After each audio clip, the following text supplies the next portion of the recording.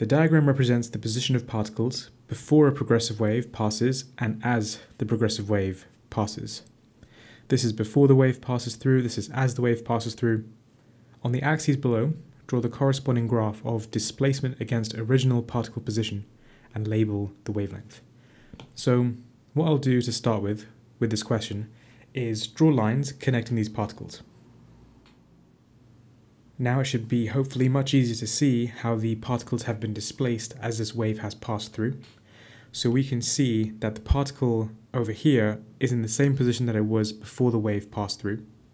Same here, and here, here, and here. So all of those points correspond to, on the graph, points of zero displacement.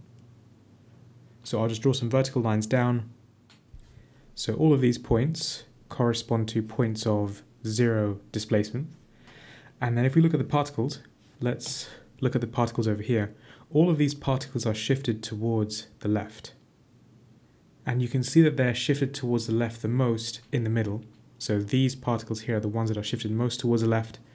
They're shifted less so over here, less so over here, the most in the middle. These particles here are shifted towards the right, and again, they're shifted the most towards the right over here. So we have a negative displacement if we consider towards the right as positive displacement, towards the left as negative displacement. Here we have a negative displacement, here is positive, back to negative, back to positive. So this will be a negative sine curve. We'll have peaks over here and here, and then we will have troughs over here and here approximately.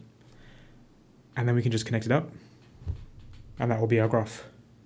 The wavelength will be up to here. So this will be one full wavelength. And then for part B, suggest what type of progressive wave could be represented by the diagram. This is a longitudinal wave passing through particles.